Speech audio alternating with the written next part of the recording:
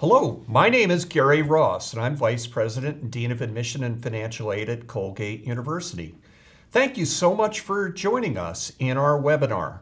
There are a number of questions that people might have about the college admission process. And so what we hope to do with you during the course of our webinar is to address some of those questions, and we hope to be able to address matters relating to admission and financial aid that might actually be on your mind. I've got some terrific colleagues to work with today. I'm a little biased, but I think you'll find that they can provide you with a tremendous amount of information about an area that is sometimes so perplexing and more than a little intimidating to so many people. So I'd like you to meet those colleagues. And let me start off by asking Gina if you would introduce yourself. Thank you. Hi, I'm Gina Soliz. I'm Senior Associate Dean and Director of Financial Aid. Hello, my name is Lynn Holcomb. I'm Senior Associate Dean of Admission and Colgate Class of 1992. Hello everyone, I'm Jamiere Abney, Senior Assistant Dean of Admission and Coordinator of Multicultural Recruitment. Here's what we have in mind for today.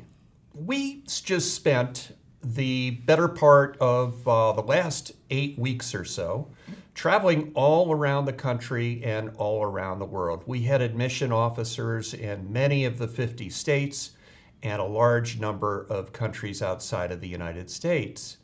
And what we've done is we've compiled questions from those students and parents that we had contact with in many of the locations that we visited. And we're now going to be using those questions as the basis for our conversation. I think you'll find, if you sit through the entire webinar, that our questions will be focusing on issues that are very much on the minds of people who are either applying for admission themselves or figuring out how to pay for a 4-year college or university experience. We hope it will be a useful experience for you to see what it is that we are discussing, because of the fact that these are questions that actually came from people who are just like you. So why don't we get started? Lynn, I think I'll ask you first. This came from a question that we received in LaPorte, Indiana, and it's a pretty important question for any college or university student if they are thinking about the potential of applying to Colgate University. What is Colgate looking for in an applicant? Thanks, Gary. We'll start with a rather broad question, but as Gary said, probably one of the more important questions we get as we're talking with high school students about the application process. When we're looking at an applicant to Colgate, we want to make sure that the student is going to be both academically prepared and a good fit for Colgate University, and also be a good fit for the campus experience here at Colgate.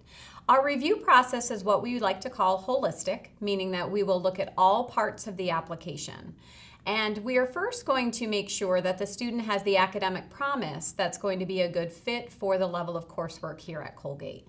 It's important to know the institution to which you're applying. So for example, here at Colgate, our classes are going to be small. The average class size is just 17 students and the student to faculty ratio is 9:1. So we're looking for students who are going to be excited about being in an active learning environment.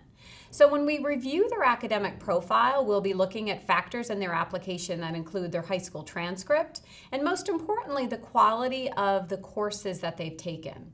Everything that we review in the application process will be about the context of their high school and making sure that we understand their course selection and context of what's available and accessible to them in their high school experience. And for most students, that will be a sampling of honors, accelerated, advanced placement, or international baccalaureate level classes. But again, it will be dependent upon their high school. Their performance in those classes will very much be dependent upon the rigor of their courses. So we want to see how well they're doing in a high-level class expectation, because the courses at Colgate will be challenging. In addition to their academic transcript, we also will be looking to see their quality of writing in their essays. We'll be looking at academic references and their recommendations, because we do want to see that they are students who are going to engage in the learning process and be excited about that interaction with our faculty. Colgate classes are taught by full-time faculty. We do not have teaching assistants teaching the classes, so it is about that engagement that comes in the academic environment. We also will ask our students to look at standardized testing. We do require either the submission of the ACT or the SAT. And in addition, we will look to see the personal profile and how they'll fit with life on a residential college campus. We are a place where our students are active 24 hours a day, 7 days a week, so we will look for that resume, for activities, see their interests, see their passions. We will look at character references and recommendations, and we'll also look to their essays to see their personal voice. How have they humanized the application? Because ultimately, this is going to be about a fit with the institution, and we will want to make sure that they have the academic preparation, but that they're also the right fit for a residential college town experience as we offer here at Colgate. I think there was something you wanted to add. Did you want to add to that, Gary? I wanted to add something and follow up really to something that you mentioned that I think is really important, and that's the area of context. We get out to so many different high schools, as I mentioned, around the country and around the world, but we don't get to them all. And so there might be students or parents watching this video tonight saying, I live in a really small town in an area that's very remote, and college representatives never get to my area. How will Colgate be able to figure out if I'm competitive or not? Can you talk a little bit about the fact that we can't get to every high school and how we can still make a responsible decision on an application? Sure, and that's a great point. Most colleges, Colgate is no different. We work on a regional management system. So there will be a regional staff member who's responsible for the high schools in your region. And it is our job as a professional to know and learn about the qualities that are available in your high school.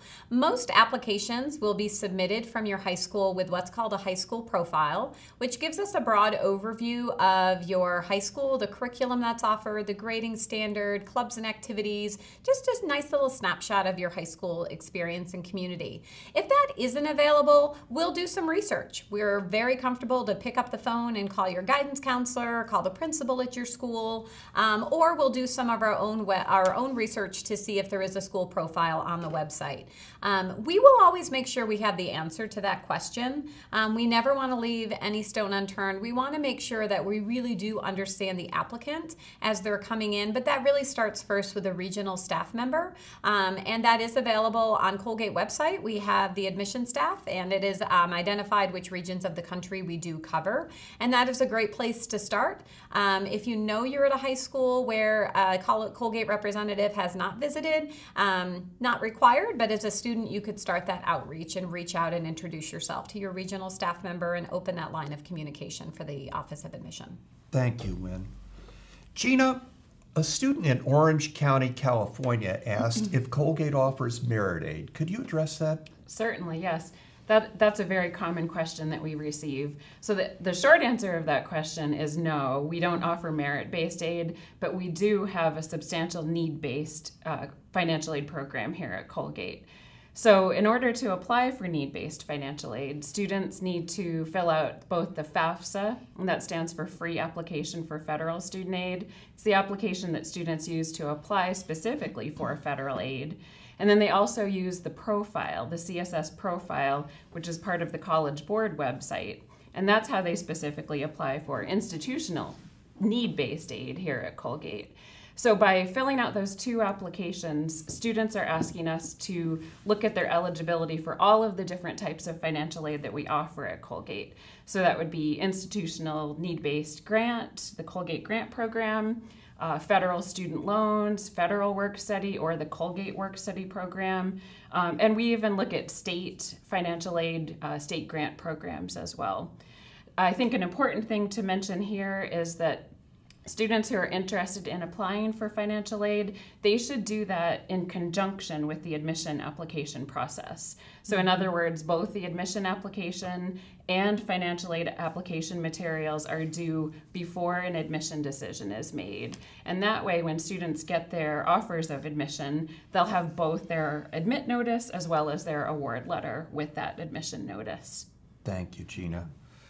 Jamiere, a student in Fairfield, Connecticut, was asking about one of the elements of the application process that Lynn was referring to, and that, of course, is the area of standardized testing. The student asked, how important we consider standardized testing to be in the admission selection process. And the student went on to ask if it's a deal breaker if the student has a very high GPA, but standardized testing which is not as high. Good question, Gary. I think Lynn did a great job of kind of setting up the fact that we practice a holistic admission review. And in that, we're going to consider all parts of the application for a student, but definitely looking at academic preparation. The information that we get from the transcript and your test scores is going to help us understand if you're going to be able to be successful on our campus in a rigorous academic environment, such as the one that we have here at Colgate. So definitely understanding how the test score fits into that is a big question. And I think that's just one piece of the application that we're going to review and utilize that along with the other information that we receive to best understand both the academic and the personal fit for that individual student. But definitely for those students, as we talked about earlier, that maybe we don't have as much context around their school or where they're coming from, the test score can be more important in helping us recognize their ability to be successful on our campus. So definitely I think the context is an important piece of that. And I think that we do have to consider those students that are coming from places that we're not as familiar with as territory and regional managers, but it is not the only piece of the application that we're going to look at. We're definitely going to take the time to sift through the recommendations, the personal statement, the essay, and really dig into the transcript to understand who that student is, how they've prepared themselves. But the test score can help us best understand their ability to transition here and get the most out of the educational experience. Thank you, Jamiere. Gina, going back to you on a financial aid related question, a student from Minneapolis just asked us is there any wiggle room, to use his words, in financial aid? It's funny that this student asked this question. I was watching a show on a major network within the last few weeks. It's college application season. And on this particular show, they said, never accept your first financial aid offer. Always try to negotiate it higher. And so the student used the words wiggle room. Clear up the mystery for us. Is there any wiggle room in financial aid? Sure, absolutely. So I think the important thing to mention is we collect a lot of information on the financial aid applications. We try to cover all of the bases with special circumstances, really understand a family's financial profile. But probably the fact is that we can't get to every single item when a family fills out a couple of financial aid applications online. So we put our best foot forward. Our awards are based on analyzing the financial aid applications that come in. And so if a family has offered all of their answers, given us a really good picture of what their financial situation looks like, that really is the best offer. But that's not to say that things don't change for families, because they can begin filling out the financial aid applications as early as October 1st. So let's say something happens, unforeseen medical expenses, or maybe a parent loses a job. Really, there are a variety of special circumstances that people let us know after they've already submitted those financial aid forms. So if that's the case, or if when they receive their award notice, if it just doesn't sit quite right, if they have questions about it or are just uncomfortable with the decisions that were made, we always invite people to contact us. So they should pick up the phone or they should send us an email and let us know what their concerns are. Does that mean that we'll be able to change awards all the time? No, but at least we'll make sure that we've covered everything. We've listened to their story, we know what their personal situation is, and we can address some of those financial concerns that they have. Worst case scenario, sometimes we enter into conversations about other financing options. So when we look at what the Colgate grant eligibility is, the federal direct loan program, and the work component, let's say a parent might consider borrowing a Parent Plus loan, or they have questions just about other assets they have and how they might need to use those resources to help pay for tuition fees and the other educational expenses that come along with it. We'll help with that aspect too. We talk about monthly payment plans, other loans, that kind of idea. Thank you, Gina. Lynn, this next question, you've had some practice with it because actually this question is one that was addressed to you when you were in Westchester County, an area that you cover for the Office of Admission. And maybe you can share with the rest of us and the viewers around the country and around the world how you answered it. The question was, What is the benefit of early decision, and is it easier to get into Colgate through early decision? Sure, thanks, Gary. And that is a very popular question. There are definitely regions of the country where students are starting their process, their college search process, early enough that this concept of early decision and making a binding commitment to one college early is actually something they feel ready to do by their senior year.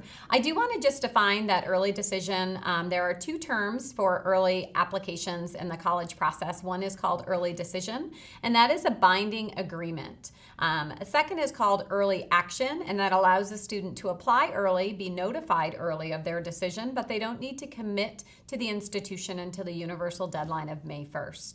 Colgate has an early decision policy, so it is binding. Our first deadline is approaching on November 15th for our early decision option 1. And the benefit, is there a benefit of early decision? Early decision is really a student choice. You have to be very clear to identify that you have a school that is a top choice, that you have a number one, and you would be ready to say, I'm ready to let go all other offers that I might receive in the college process. And some students are ready to do that. The benefit for an individual at that point is that they have gone through the process, identified a clear number one choice, and they're ready to make that commitment. From our perspective, from the Office of Admission perspective, we're looking for the same qualities in a student early decision as we are regular decision. The selectivity, the selection process is similar for early versus regular. The only real difference from our perspective is that we're looking to fill our enrollment of our incoming class at 760, 770 students in the incoming fall. And if you're early decision, we're looking to fill that class at that point. And there may not be as many students at that point that we're reviewing for those offers as we may in the regular decision process. But in terms of it being easier, it's not a lesser admission process. There's not a lessing of requirements. We really are looking for the same academic and personal qualities of a student as we are early decision. I also do want to chime in on financial aid and the fact that we are a need-based institution, and we do also meet 100% of a student's demonstrated need if they're applying early decision or if they're applying regular decision. So I think that's a clear indication. Our policy, our expectations are the same for early versus regular. And the real benefit is a personal benefit for the student, that they're able to pursue their number one choice in an early option and get an earlier notification in the process. Excellent, thank you. We had a student in Wilmington, Delaware, who wanted some clarification on our standardized testing policies. So I'm going to break this up into two different parts. And Jamiere, if I could ask you to respond to part one. Lynn, if you could take on part two. Jamiere, part one is, may I submit SAT subject tests instead of the ACT or SAT testing? And Lynn, so you can begin to think about part two. The question is, do you expect Colgate to go test optional in the future? Jamiere? No problem, Gary. Well, to address that first part, we will require students to submit their standardized testing to SAT and the ACT. Subject tests currently are not being utilized for us in looking at testing for students, so we don't require those or will not allow a student to submit those in lieu of their other testing. So we would still require you to submit the standardized test scores, the SAT or the ACT. You don't have to submit those with the writing sections. We don't look at the writing portions of those tests, but we will still require those exams. And right now, not looking at the subject tests in any specific way. Great. I'm always intrigued when I'm on the road, and it's even present here in the webinar tonight, the number of questions we get around testing. It obviously is a portion of the application process, but it is not how we make decisions, I think, as we've talked about earlier. And Colgate is constantly looking at our evaluation process and our procedures to make sure that we're doing the best we can to identify the true best students coming into our class. At this point, there is not a plan for Colgate to go test optional in the future. The one thing that is important as we think about the role that we look at with testing, it's just one of many factors that we consider, but we also have applicants from all across the U.S. and all across the world. And because there is such a variation in educational standards and educational policy from state to state and country to country, the standardized testing is one common platform that we are able to see and look at our all of our applicants on one continuum. As I said, it's not how we make decisions, but there is that value as it brings to the application process now. We'll continue to evaluate our testing policy as we go forward, but at this point, there's no plans for Colgate to pursue a test optional plan. Thank you. Gina, if anyone is in a better position to understand that Colgate receives applications and enrolls students from all different parts of the country, all different parts of the world, coming from a wide variety of different kinds of backgrounds and circumstances and traditions, it would be the financial aid office. I'm sure over the course of any given year, maybe even over the course of any given month, you hear it all in terms of the various kinds of challenges that people face as a result of life's circumstances.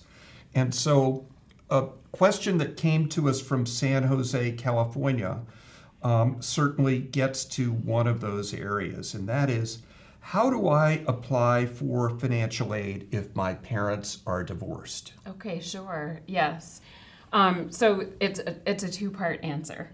So the first part of the answer, I'll talk about the FAFSA. So on the free application for federal student aid, students who are domestic students, so they're U.S. citizens or permanent residents, when they fill out the FAFSA, if their parents are no longer married, so if they're divorced, separated, maybe they were never married, on the FAFSA, a student would fill out the FAFSA using just one parent's financial aid information, or financial information, I should say.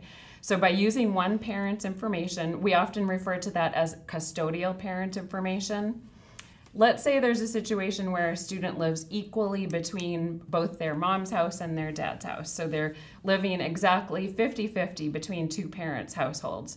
If that's the case, when you're choosing who to fill out, who to use on the FAFSA, whose information you should use, you'd want to use the person who provided the most financial support.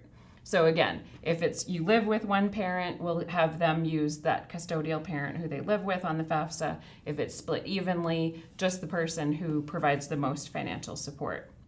The question is answered differently when I talk about the profile. So on the profile, actually all households will fill out a profile application. So the student can get started using either parent and just know that both parents and whatever situation that parent is in, they might be remarried or have a new domestic partner. So in each of those households, basically two profiles would be filled out in the case of a situation where there's either a divorce, a separation, or the parents were never married. Great information. Thank you, Gina. Jamiere, from Tampa, Florida, a student asked us, how does Colgate view applications from students of color and first-generation students? Well, Gary, we look at these applications very similarly to we look at all of our applications in the pool, as Lynn explained earlier. I think she did a good job of understanding or stating kind of the holistic approach that we take. But definitely, as we look at the context of an application, where a student comes from is going to be a big part of that. And especially as we look at students of color, students that are first generation, or students who come from underrepresented, low socioeconomic backgrounds, those are factors in understanding that application, that student specifically, not just in terms of the financial aid pieces, but also in understanding the specific challenges that they may have faced and just getting to the place of applying to a place like Colgate. So in those specific instances, we are actually taking the time to look at some of those applications with extra context. One of the ways that we've done that is with our Office of Undergraduate Studies Scholar Program, or the OUS Scholars as we call them, where we have a set of our staff in the admission office as well as faculty reviewing applications for a group of students who we recognize have faced significant challenges in trying to achieve the highest amount of success in terms of their higher education. And so with those scholars, we're able to more in-depthly understand the context, the situations, and the specific obstacles that they've overcome and make decisions about these applicants specifically to be able to be admitted and take a part in what we call our Summer Institute. And basically this is a summer bridge program that allows them to move to campus early, work with administrators and faculty advisors that are going to help them with the transition to campus, and also build community within community as they make the transition transition to a place like Colgate and have an opportunity to have kind of a family within the community to transition with, but also to help them throughout their 4 years on campus. And OUS is just one of the ways that we've tried to provide benefit for these students. We also have a growing First Generation Initiative program that works specifically with first-gen programs. We also have several key advisors and administrators like myself on campus that are just really keyed into these specific populations and understanding that there are different challenges that exist for students of color and students that are from first-generation backgrounds, just in trying to navigate and understand the college admission process, the financial aid process, and then also what it is to be on a college campus once you get there. So I think there's also a mind's eye towards things like retention and success in the long term for those students, and making sure that they not only have a positive experience in terms of the admission practices, but also a positive and successful experience once they actually get here and are able to graduate and get the most out of their 4 years with us. Thank you, Jamiere. Once again, that word context came up. It's come up now in the application process. It's come up in financial aid. It's come up in how we view people who apply from populations that might be traditionally underrepresented in higher education. And I think it's really important to understand that at Colgate, there is not a cookie-cutter approach to applications. Context weaves its way through everything that we do, everything that we read, everything that we consider. So thank you very much for making those important points. Gina, an international student, a student who's currently calling Jamaica home, wanted to know, how does financial aid work for international students? Absolutely. Good question. So Colgate does offer financial aid, need-based financial aid to international students. And as I've been talking about 2 separate financial aid applications, this is the occasion where there's only 1 financial aid application. So international students, we ask them to fill out the CSS profile. And by filling out the profile, they too will be considered for the need-based grant program at Colgate. If their student visa allows them to be eligible to work on campus, we do have a Colgate work study program as well. And as we've referred to earlier in this program, we meet 100% demonstrated need. So that's the case with international students as well. By filling out the profile, we'll assess their financial need, and they'll receive that financial aid award with their offer of admission. Now, there are some occasions when we receive financial aid applications and in the analysis, there just isn't demonstrated financial need. So that's the one unfortunate piece of news that I have, that if an international student does come in with no financial aid, unfortunately, we won't be able to offer aid for a future semester. But those that do come in, they fill out that application once, and we will make sure that we cover their demonstrated need throughout their enrollment. Thank you, Gina. May I just mention one other thing? Please do. Every once in a while, we'll get a call or an email from a domestic student. So someone who is a U.S. citizen or permanent resident of the U.S., they might be living abroad. So that's the occasion where we still consider that person to be a domestic student, and so they would fill out both the FAFSA and the profile. And the difference is with that student, if they came in as a no-need student, but over the course of their 4 years at Colgate, circumstances changed in such a way so that they would qualify for need-based financial aid, we would award that student the aid that he or she demonstrates. That's right. So domestic students, and even domestic students living here in the U.S., that would be true for that person as well.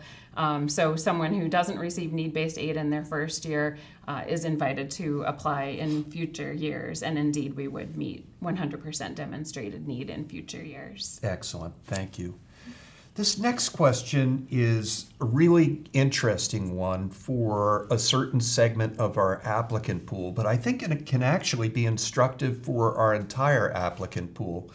Lynn, every year when I go visit schools, I'm reminded that although we work with a substantial number of students each year who are taking what's called the IB program, there are still many students, many parents who've never heard of the IB program and have no idea what it is.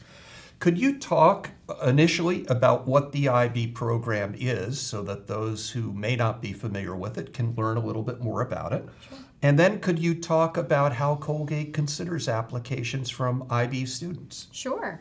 And it is a common question that we get. So many students have this real need to make sure we understand their curriculum that's offered in their high school. And there's a wide variety of curricular choices, and just one of those is called the International Baccalaureate curriculum.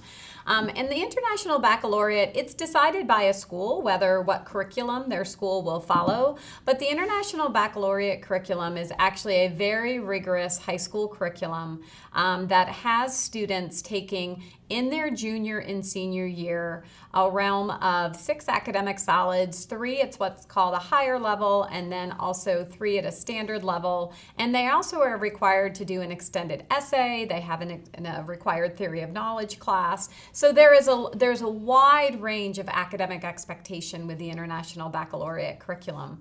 And I think for students who are pursuing the International Baccalaureate curriculum in their high school, it's important for them to understand that we are very aware of the rigor and expectation that comes with the International Baccalaureate curriculum.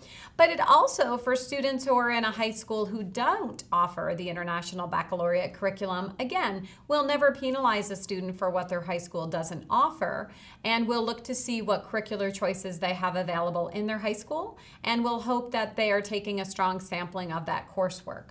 So some schools may pursue an advanced placement curriculum, or some schools have dropped advanced placement and only offer honors or accelerated. There are some schools that don't designate any tracking within their curriculum.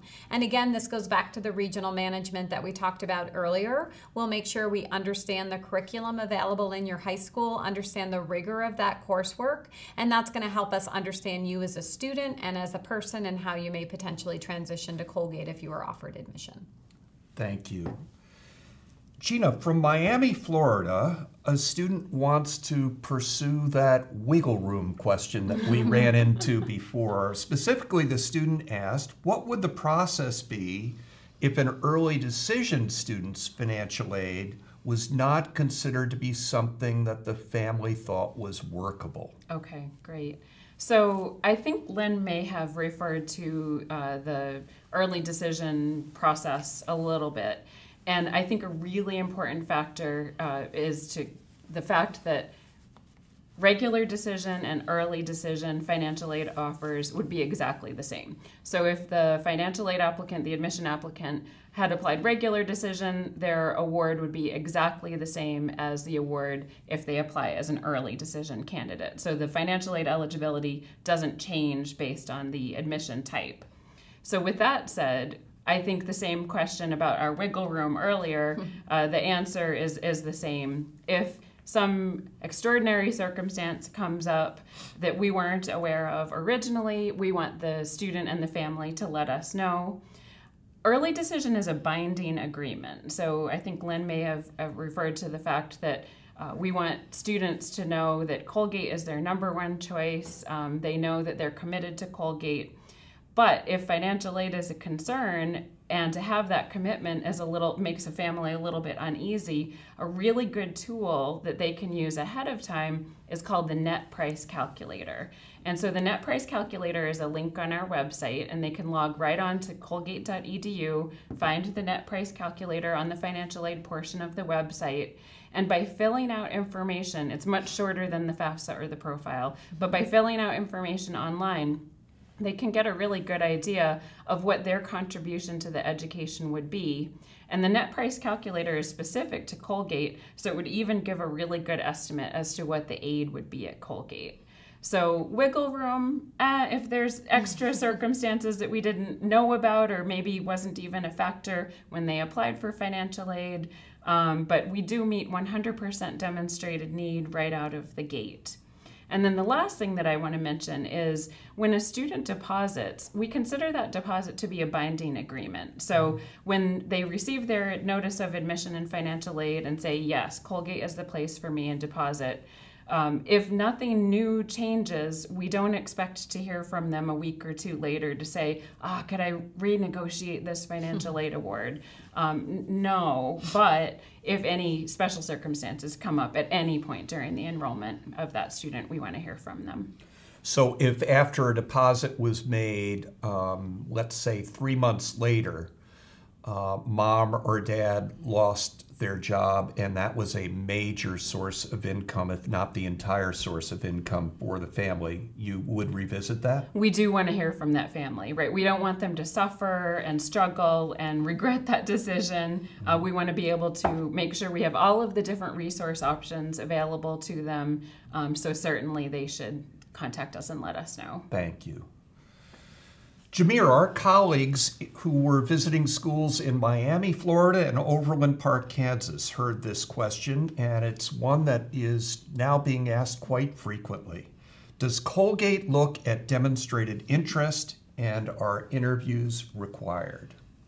That's a good question, Gary. We don't currently look at demonstrated interest, and we don't require interviews. And a lot of the reason around that is just the amount of interest that we have in those opportunities would not allow us to get to meet with all of the students who are interested in interviews. But also, I think something that we've alluded to many times already is that we have students that are all over the world and all over the country that are interested in pursuing their education at Colgate. And so for some of those students, the opportunity to be able to visit campus or to go to meet with an admission officer or even to have that opportunity for an interview just isn't there for them, especially when you think about our students that are coming from underrepresented backgrounds. They don't have that opportunity necessarily or the means to be able to visit campus.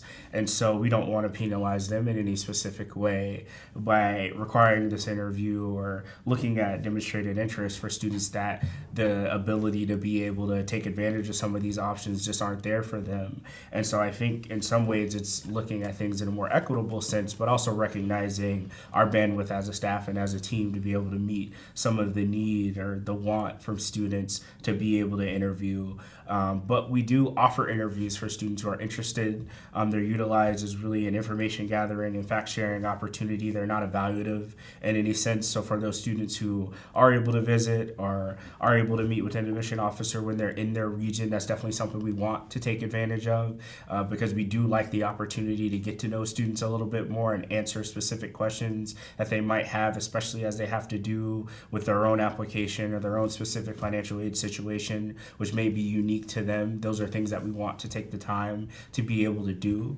We also work with many of our alumni who are living across the country as volunteers for us that will also interview students. So that's another way that they can get that Colgate information and be able to have that one-on-one time with a Colgate representative who actually lives in their area and has a little bit more flexibility in their schedule than some of us might have when we're traveling on the road. So definitely we're offering interviews, we're utilizing them as an information sharing and fact gathering opportunity, but we're not looking at demonstrated interest just because of some of these issues that I mentioned earlier in terms of equity and thinking about where students are coming from or what opportunities might or might not be available to them. But if we do have those chances to meet with students one-on-one or give them that time to learn more about them, we do want to take advantage of that. Thank you, Jamiere. Gina, a very important question was asked in San Diego, California, and is no doubt on the minds of many other people as well. Do you provide financial aid for undocumented students? That's a great question, Gary. Thank you. The answer is yes. And to apply, an undocumented or DACA student would fill out the profile. So by filling out the CSS profile, same answer as I've said before, will meet 100% demonstrated need for that candidate. The difference is that an undocumented student wouldn't fill out a FAFSA. So there is no federal aid for undocumented students, but Colgate will be sure to meet the need through the Colgate institutional program. Thank you. Okay, I would like to transition the conversation a little bit if we could. Up to this point, we've been talking about some really important aid issues that applicants need to consider, and some questions about relating to the entire selection process. To use maybe a slang term, what's it going to take to get in, or how will it impact my chances of getting in? But students who are thinking about a college or university, any college or university, also need to think about what it's going to be like when they're actually living at the college or university that they're attending. And so for this next section, what I'd like to do, if we could, is focus more on issues of what it's like to be a Colgate student. What is the experience going to be as you are actually living and walking the halls of Colgate University buildings and the pathways along the beautiful campus.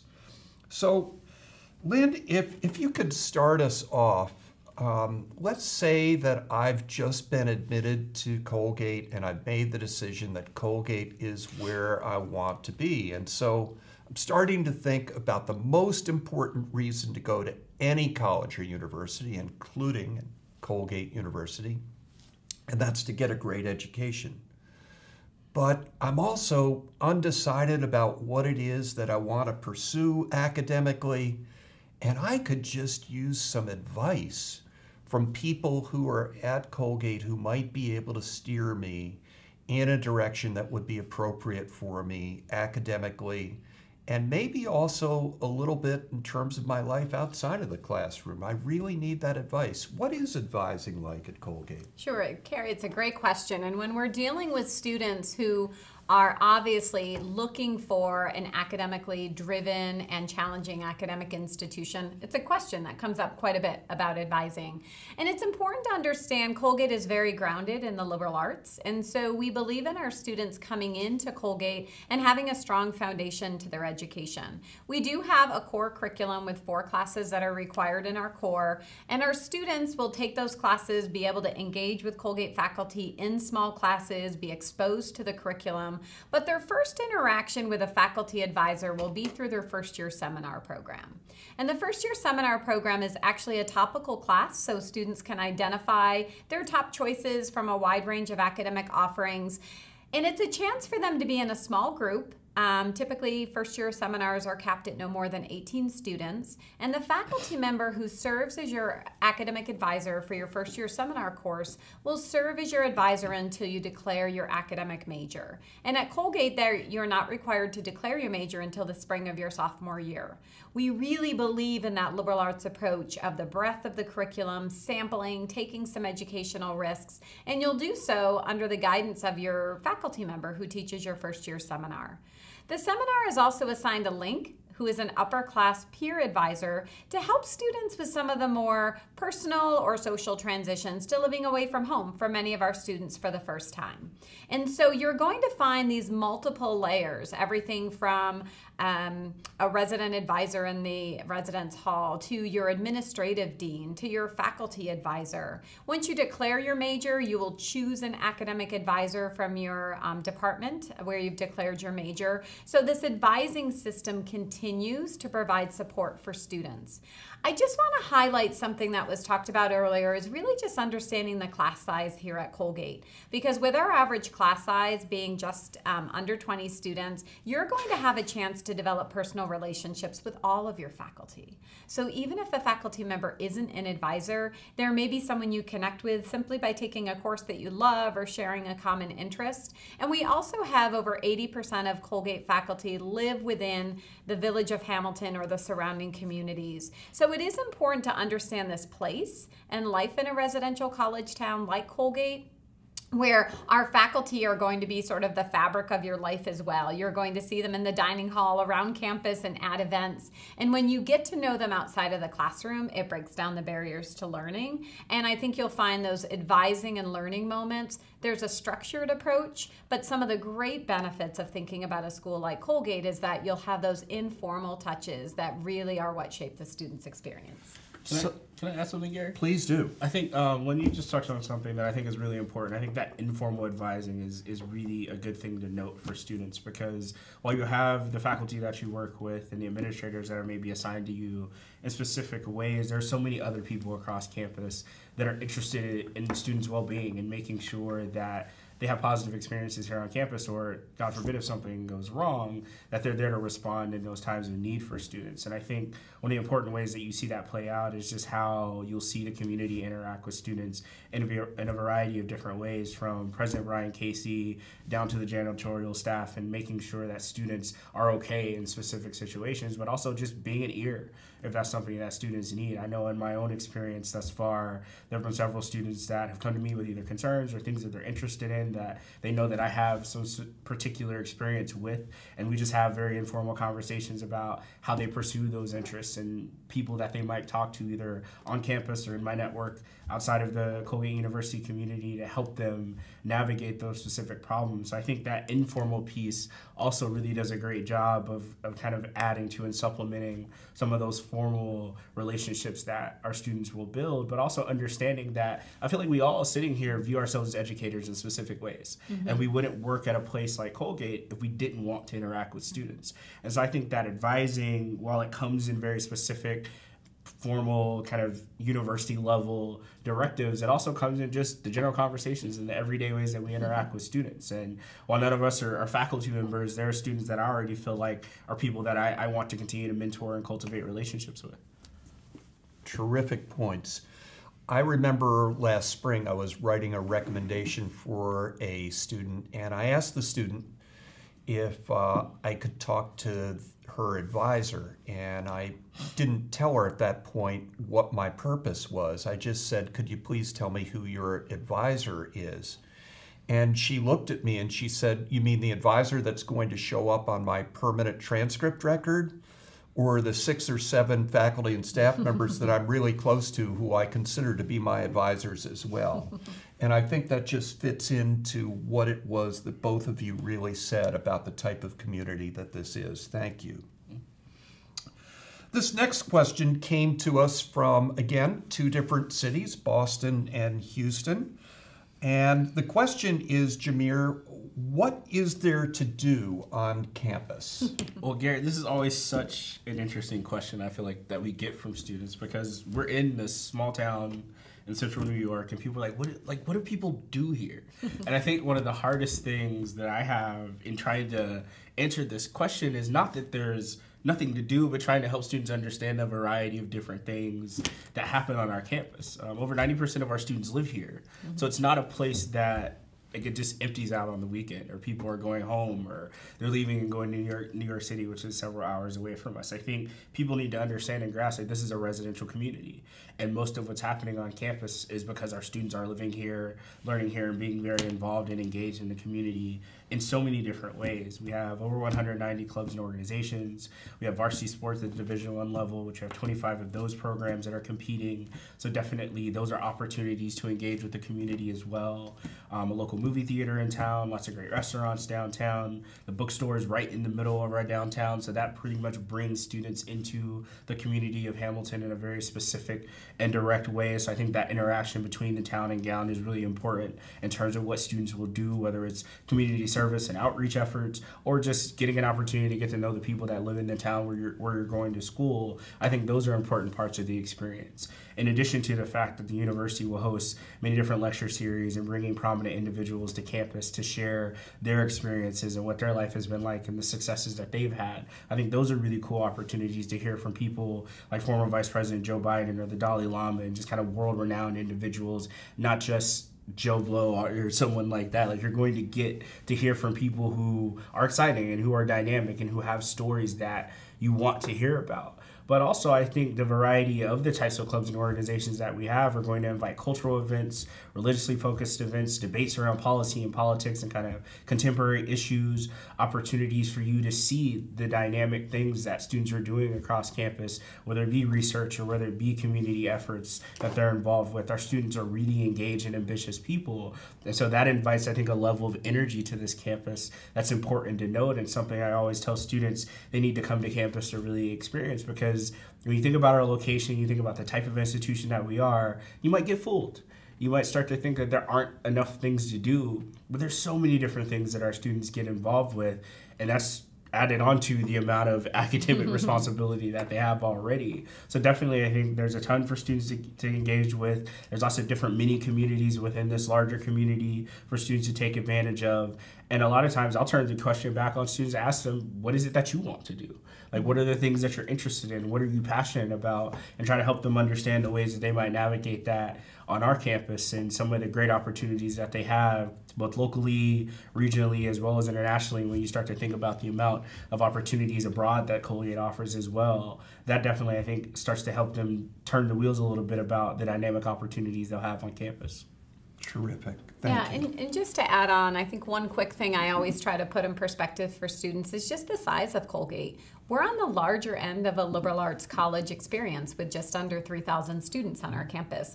And I think that reflects the range and depth of opportunities that Jamiere referenced. But I think that context is important. And when you step foot on our campus, there is an energy of a bigger place. And that's where the visit becomes really important for students to be able to see how that residential, social, living, learning community comes together in a rural college town. Thank you both. Gina, Colgate is located in Hamilton, New York. Hamilton, New York is a beautiful, small, rural community in an area of New York State known as Central New York, or as longtime locals will sometimes say, CNY. And so a student from New Orleans was asking, how cold does it get? You've been a CNY resident now for more than 2 decades. Could you respond to that student, please? Absolutely, yes. We have all 4 seasons in CNY. And so if a student is lucky enough to be here over the summer, they'll know the beautiful warm weather that we have, all of the events that people enjoy, like mountain biking and hiking and the outdoor activities. We have so many waterways in central New York. We have the other 3 seasons as well. Fall is beautiful. I think Colgate is one of the most beautiful campuses in the whole country, and the autumn colors and the hillside is just gorgeous.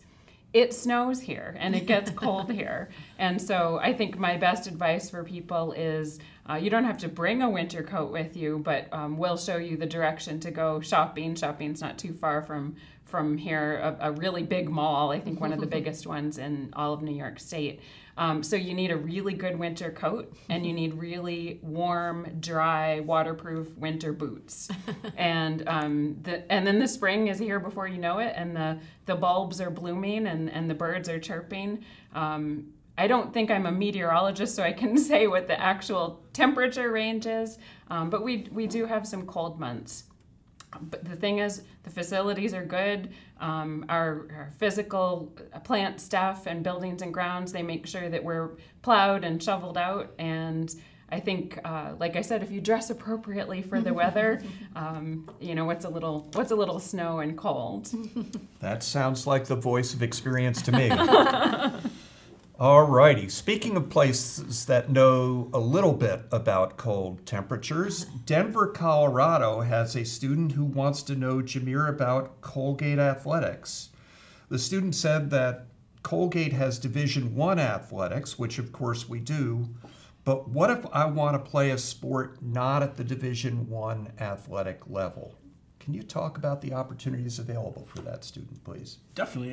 In addition to our 25 varsity sports at the Division I level, Colgate has a whole host of club as well as intramural opportunities for students to take advantage of. And I think a lot of it for students is deciding if they're interested in club, are they interested in kind of the competition level there, or is intramurals and more the recreation going to be the better fit for them, and trying to determine what's going to fit their competitiveness style and level of play and experience that they have with a particular sport. I think one of the great things is some of the unique opportunities in club sports. There's actually club figure skating, which when I first saw that was shocked by. It's like, colleges do that? But I think it's a really great and unique opportunity for students who have these different interests to, again, find community with students that are doing those similar types of things. And one of the great opportunities here is because we have the level of athletics that we do, the facilities that students are able to utilize at a club as well as an intramural level are going to be really at a high level for them as they're thinking about recreation opportunities for themselves because of our Division I athletic programs that are here on campus. So it's a benefit for all of our students in many ways to be able to take advantage of some of the facilities that we have here on campus. But also, I think as you look at athletics, it brings, I think, a different and unique culture in terms of the school spirit here, and allows us to be really proud of some of the opportunities in cheering on our fellow Raiders. But definitely, there are other ways that students can pursue sport, other ways for recreation. That's also not to mention our very, very strong outdoor education program, which I think you alluded to a little bit earlier, Gina, in terms of just some of the outdoor opportunities that students will find. We actually have a formal program that provides a lot of that access to those trips to do things like rock climbing and hiking or camping and skiing and snowboarding and some of those activities that are in our region. So definitely if you're someone who's an avid outdoors woman or avid outdoorsman, those opportunities are going to be available just on your own recreationally or through the outdoor education program, and being able to utilize the resources that they provide even outside of kind of club sports and intramural sports opportunities. Thank you, Jamiere.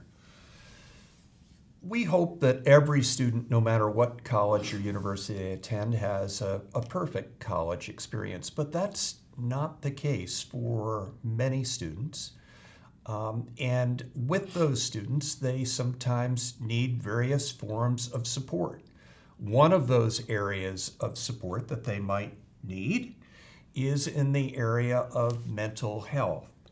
And so, Lynn, would you mind talking about responding to a question that was raised to us by a Princeton, New Jersey student who wanted to know about the resources that Colgate has for a student who needs some support in the area of mental health? Sure, Gary. And as you said, being a residential college community, we hope that everyone has a perfect transition and a perfect 4 years. But life can be complicated, and there can be some stress involved with the student experience at the undergraduate level. And some of our students are coming into Colgate with some personal matters that they know will need to continue to be addressed in their undergraduate years. I want to talk about two different opportunities for Colgate education in this matter. First, I want to start and talk a bit about the Shaw Wellness Institute.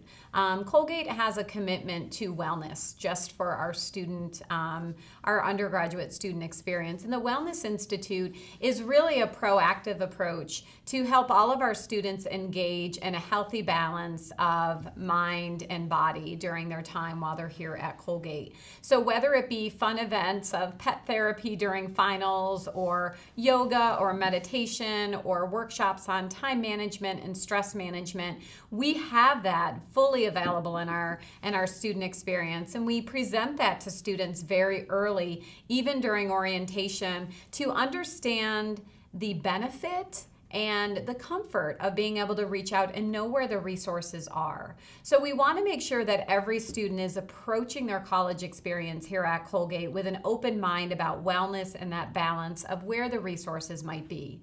But some students may need to still, besides focusing on wellness initiatives, need the support of a counselor or mental health support while they're here at Colgate.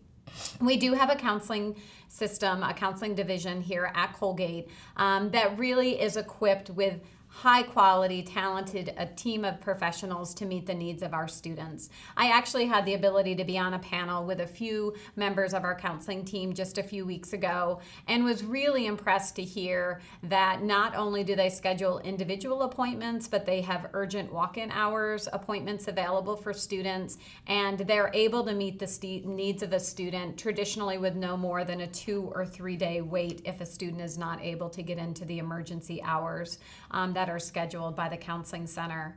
Our commitment is to students first, and being in a residential environment, a student can't meet their best academic potential if they're not in their best personal place. And so our commitment first and foremost is going to be on active education, a community of support, and then a team of professionals if it gets to that point where students will need individual counseling to deal with their personal challenges. Thank you, Lynn, for talking so articulately about a really important point. One of the things that's always impressed me about our counseling and psychological support services at Colgate are the experts, the dedicated professionals who maintain the positions in that office, but also the way in which they maintain confidentiality. I've had some students talk with me about the counselors with whom they work, and there was one occasion where I needed to call one of those counselors about a student, and the counselor wouldn't even talk with me about the student until she was 100% certain that the student was authorizing her to do that. And so I would hope that any student who's watching this webinar this evening who becomes a Colgate student, I hope you know that if the time comes that you feel you need to draw upon the services of the counseling and psychological support offices, you can do so with full confidence in knowing that what you say to those professionals will be maintained in a very professional and confidential way. All right, let's move on. We want to be transparent.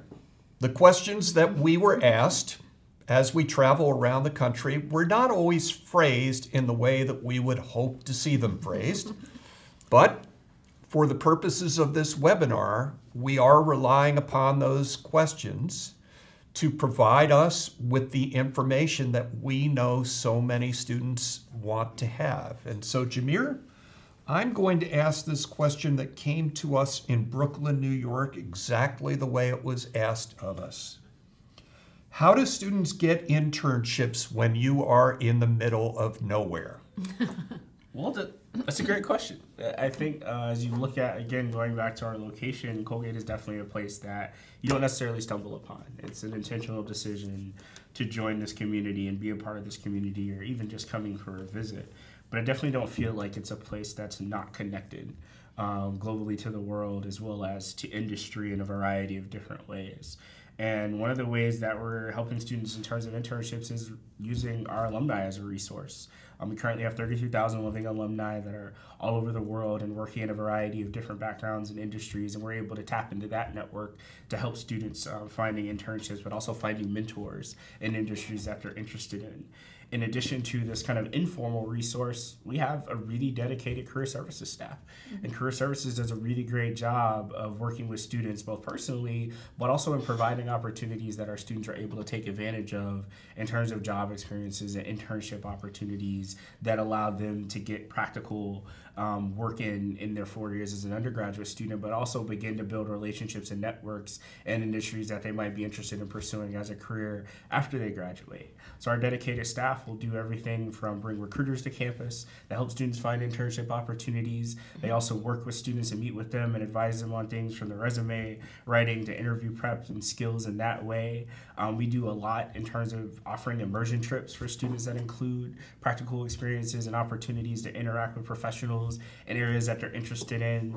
Taking students to the New York City area where they're focusing on things like arts or business and finance, which is a key area that many of our students are interested in working in. In fact, we have a group right now that's in Philadelphia through the Educational Studies program that are having opportunities to learn, but also getting to work with community organizations and meet with higher education leaders and be able to facilitate opportunities that allow for their growth and practical experiences as part of a semester of learning that they're having. In addition to that, we help students find really intensive summer internships. I know a young man who spent the summer between his sophomore and junior year this past summer working with the Quicken Loans organization, and he was working with their business analyst team, flying across the country, meeting with their clients and partners and being able to provide services while also learning from their team of professionals. So definitely, as you think about kind of the level of those opportunities, they'll be different depending upon what students are interested in. But you also can't forget that a college campus is in many ways an enterprise in and of itself. And so there are a lot of different opportunities in administrative and academic departments right here at Colgate where students are finding work opportunities and internship experiences that allow for kind of growth and leadership and skill building that's really important for life after college. So it may not be that you're having to wait until the summer. You may be working alongside faculty and administrators throughout the school year, getting to really hone your skills in your professional development as a student. So those are important opportunities that our students are able to take advantage of as well. So I think we're doing a great job of marrying both informal as well as formal resources and supports, bringing people to campus that offer a lot of great opportunities for students, helping students navigate finding those really lucrative and immersive types of internship experiences. And I think one of the most important things that Colgate does is say a student finds an unpaid internship for a summer that's the perfect internship for the industry or career that they're interested in working in. But maybe that idea of not being paid for the summer is a barrier for them in some way. Colgate actually has set aside funding to actually pay students to do unpaid internships.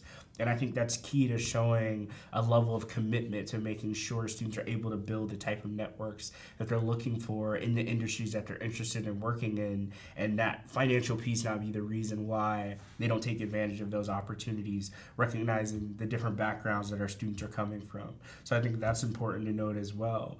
But definitely we want to make sure that all of our students are utilizing these connections and resources that we have. So the Career Services will also host workshops. They invite first and second year students to those programs specifically to begin that process early on. There are programs that are actually geared towards our first and second year students to help you begin to navigate these industry areas that you're interested in, and then make that transition into that more immersive internship experience that a student might be looking for. Great response. A lot of important information, Jamiere. One of the things that I'm proudest of about Colgate students is that they are doers. And I think most Colgate students understand that the ideal internship is not going to jump out at you, that it's going to take some work in order to identify that internship. And our Career Counseling Center is there and ready to assist students from, as you mentioned, quite literally their first year. And I was so pleased to hear that last year's first year class, the current sophomore class, 98% of them took advantage of the opportunity to have contact and meet with Career Services.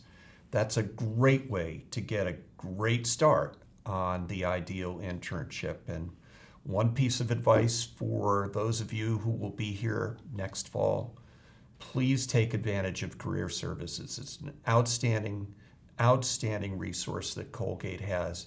And what's more, you'll be able to find them in a brand new building called Benton Hall, where their resources will even be better because of that spectacular new facility when it opens up in the fall of 2018.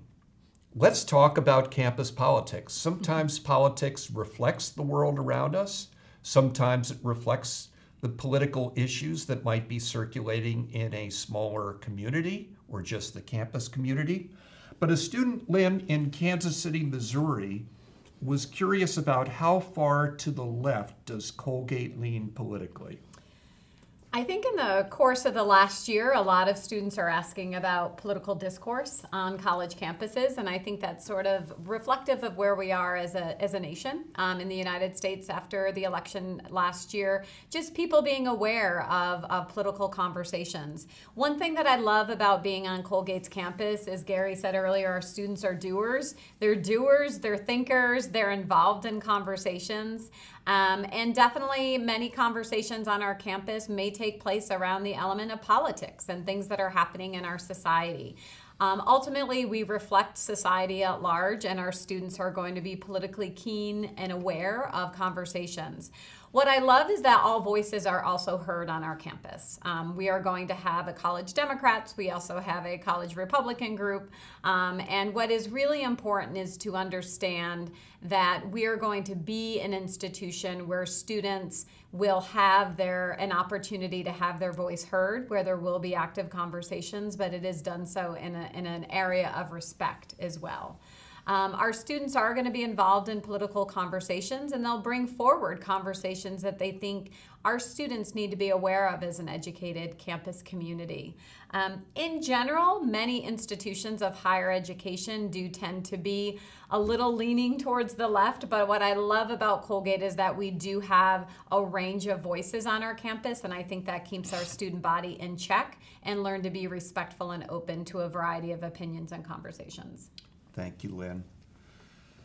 Jamiere, this question came to us from a student in Dallas, Texas, and it's very important for students of all different backgrounds and traditions. The question is, what is diversity like on the Colgate University campus?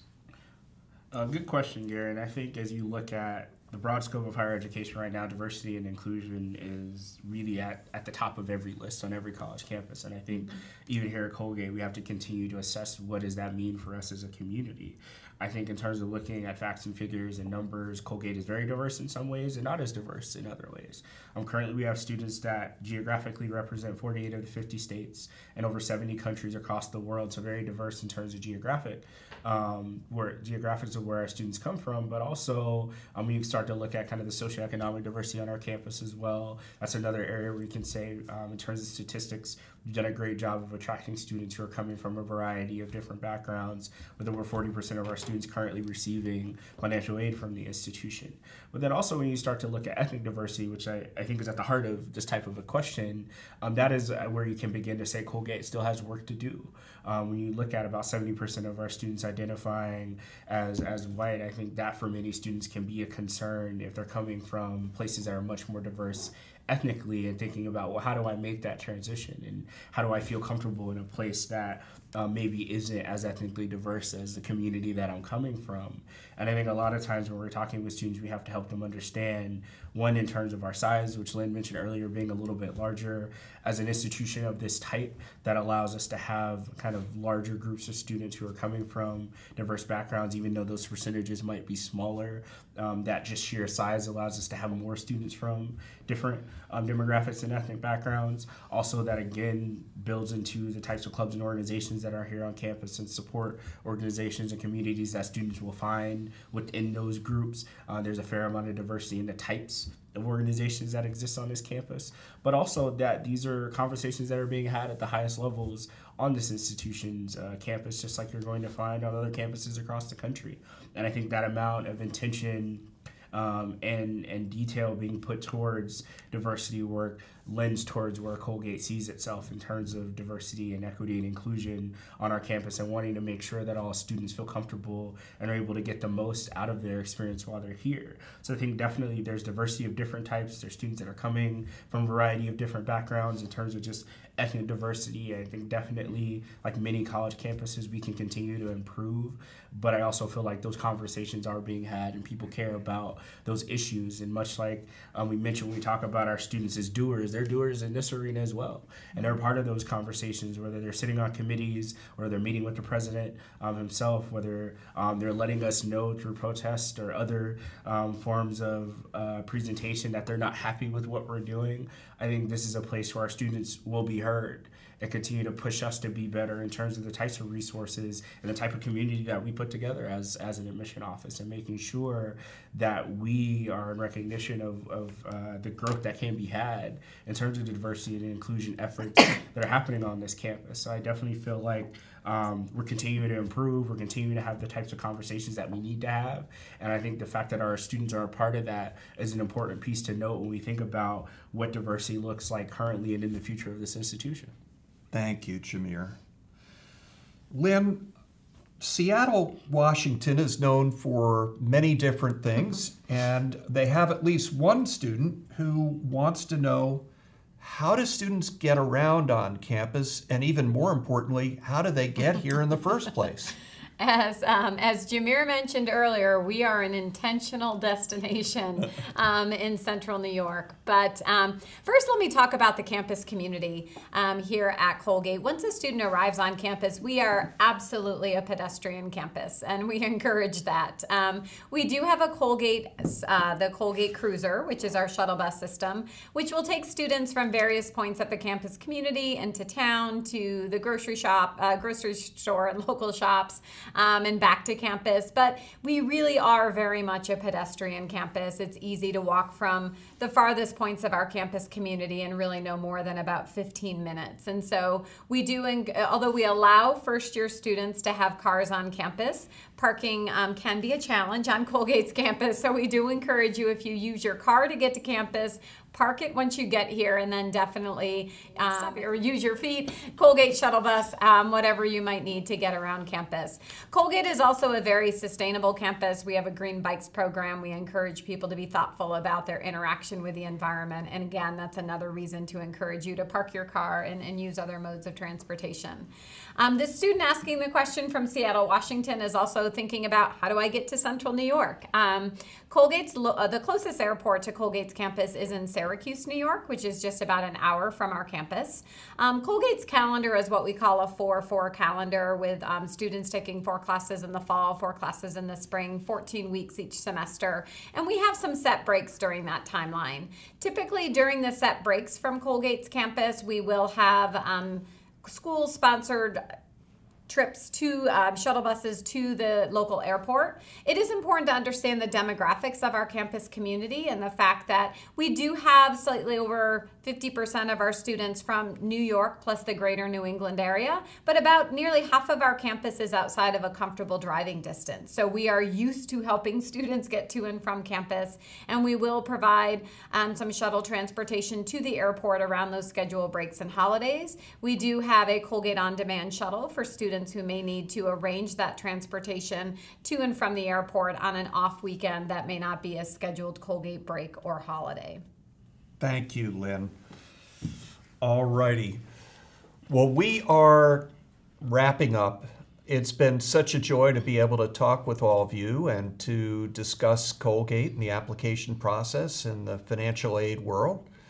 But before we sign off, I thought I would turn to each of my colleagues and ask them if they have one piece of advice that they would like to leave with you, or one piece of information about Colgate that perhaps we haven't been able to discuss during our time together on this webinar. So Jamiere, why don't I lead off with you and ask if you would like to impart any final words of wisdom with our viewers today.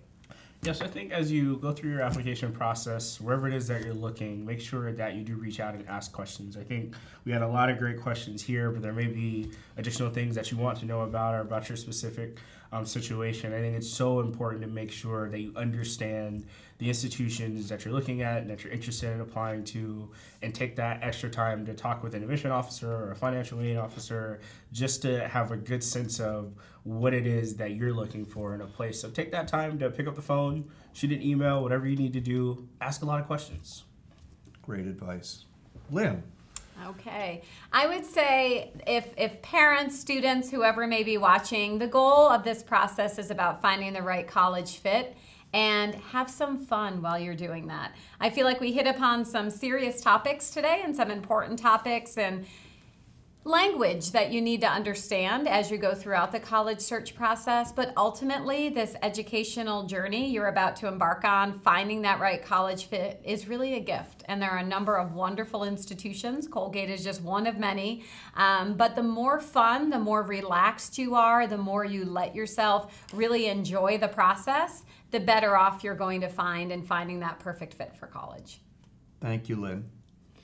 I think my piece of advice is check your portal. We will try to be really clear about the application materials that are needed on both the admission side and the financial aid side. So we will do our best to provide you with links and information so that you know you have completed all of your admission and financial aid materials by our deadlines. Thank you. I'd also like to encourage you to let us know if it would be useful for you to talk with a student. Working in our office every day are a terrific team of senior admission fellows who come from all around the country and represent a wide variety of backgrounds. Any one of them would be happy to be in touch with you. If you'd rather talk to someone who's a first-year student or a second-year student, let us know that. We can certainly put you in touch with a student who's in one of those classes. Maybe you'd like to talk with a student who's been on one of our off-campus study programs, or a student who's balancing the challenges of being a Division I athlete while being a standout at the same time in the classroom. We can put you in touch with that student. The point is, we want to take as much of the mystery out of this process as we possibly can. And we urge you to be in touch with us if we can assist you in making that possible for you as it relates to your interest in Colgate University. Finally, I'd like to encourage you to take a look at what appears directly below the screen. We've linked below the timestamp for each question that's been covered during the course of our webinar. And we've done that so that you can navigate easily into those sections that you find to be most relevant. So we hope you'll take advantage of that and let us know, of course, if there's anything that we might have missed that you would like to hear more about. Some of you might not be aware of our application deadlines. For early decision, our deadline is a submission date of November 15, and assuming you make that date and your application is complete, we will have a response to you no later than December 15. For those of you who are thinking about regular or early decision 2, you would want to have your application submitted to us no later than January 15th. Really appreciate your time on behalf of all of my colleagues here who have been on our panel today. I want to thank you for your time. I want to thank you for your interest in Colgate University. And really on behalf of all of us at Colgate, whether we're in the admission and financial aid office, whether we're in the student body, whether we're on the faculty, whether we're a member of the staff, anyone associated with Colgate, I think we can all enthusiastically agree on one point, and that is that we hope the 4 years of your undergraduate college or university experience provides you with an outstanding education and 4 years of memories and experiences that you will cherish for the rest of your life. Thanks very much for your time, and have a great rest of your day.